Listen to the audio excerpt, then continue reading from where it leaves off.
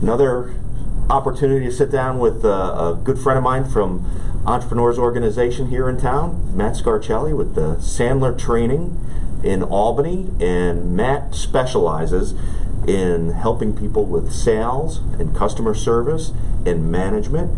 Matt, thank you for coming and sitting down and doing this. Thanks for the opportunity, John. Listen, I'm thrilled anytime I get to spend with you, because I feel like I get to be a better salesperson just by sitting with you. Flattery will get you everywhere. But you know what? In all seriousness, I'm very grateful. You sat down with me last year, and you were able to help me. Just I couldn't see the forest for the trees at a particular point last year, and you made a comment to me. What is it you need to do? And I told you, and you said, "Oh, so you need 2 accounts." So, oh right. Sometimes it's easy to forget when you're in business or you're in sales what it is that is being able to step back. So tell me, what is Sandler all about? So Sandler is a pretty cool company. So it's an international company, and we focus on 3 different areas of training that you already talked about. So we're known in the Capital District for our sales training. We also have a management track, so that first level of management, we train those folks. And we also have a customer service track, so we train customer service teams.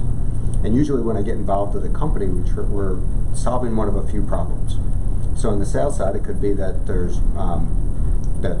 folks are really good at closing deals, but they're not good at prospecting, and there's not enough leads at the top of the funnel, which creates a lot of frustration. Or they're really good at getting the leads, but the sales cycles take 2 or 3 times longer than they should. Right. Makes the salesperson angry, the owner angry, nobody's happy. Or it could be that they do those 2 things really well, and they don't close business at all. And they get into good conversations with people, and then those folks disappear and end up in the witness protection program. So those are the types of issues that we typically address when we get involved with a company. No, I've had a few of those relationships over the years. Because witness protection. You at all? Oh no, it's happened.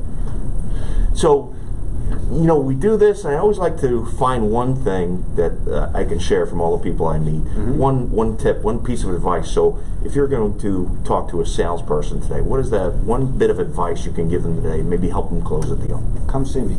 No, just kidding. Well, not really. All right, so this is 2 tips. So tip number 2. Tip number 2 is listen and ask questions. So as salespeople, we get bad names because, you know, actually, you probably witnessed this. You're around someone, they talk a lot, and they're very personable, and someone says, "You'd make a great salesperson."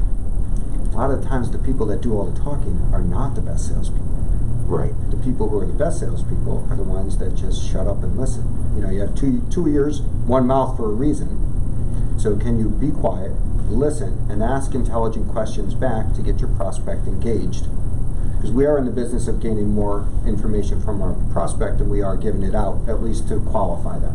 So that one tip that I would give is just relax, listen, and ask good questions. It'll get you on a different level than everybody else. That is the magic word for today. Listen. It is. That's right. So, Matt, I'm sorry, what'd you say? Exactly. What a treat. Matt, how can somebody get hold of you? You can give me a call direct at 518-366-0004, or visit us. If you just Google Sandler Albany, our site will come up. Matt, what a treat. Pleasure, John. Thank you for your time. Thank you. Good to see you, pal.